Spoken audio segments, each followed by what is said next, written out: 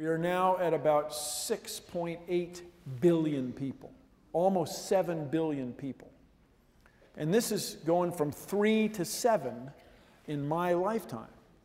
Students here, you're going to see it go to 12, telling you. You're going to see it go to 12. You might see it go to 15. That is a lot of people. Now, we can't get rid of the people. I mean, I'm the first to admit there are a few that, if it were up to me, okay,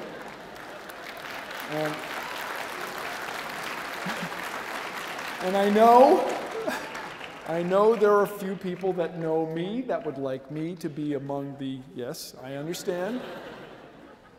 Nevertheless, this is a huge problem. I went to the first Earth Day back in 1970, before even really Motown had gone wild. It was just the beginning. In those days, traditional environmentalists want you to do less, okay?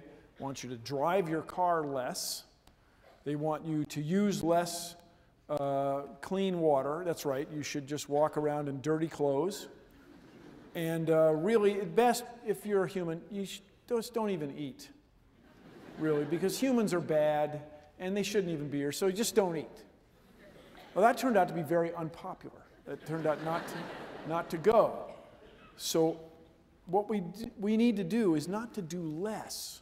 We need to do more with less. And we can. This is a picture of me on the roof of my house. I have 4 kilowatts of solar panels, electric solar panels. I have a solar hot water system there in the foreground. And then I have this crazy dome that's a Fresnel lens, and light is directed down the tube no matter how low the sun is in the sky. It's very nice. All of these things allow me to do more with less. Here's my problem. Here's our problem. These solar panels are about 15% efficient. My watch is solar powered, has a little battery, you never wind it. It's not exotic, I got it at Macy's, I think. And these solar panels are even less, they're probably 10% efficient. 15% efficient. And I still get 4,000 watts every day, especially this time of year, it's starting to rev up.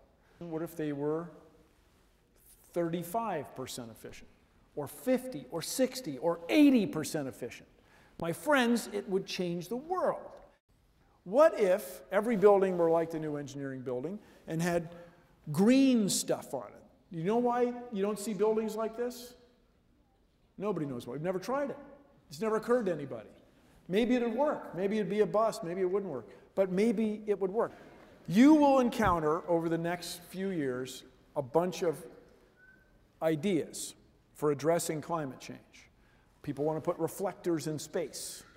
People want to spew sulfur dioxide into the air. People want to have ships that make clouds and reflect light into space. All of these ideas, whether they're good or bad, you are going to have to decide if they're worthy. You, taxpayers and voters, you're going to have to figure this out. So I want you to become scientifically literate enough so that you can evaluate these ideas and control the change of the world.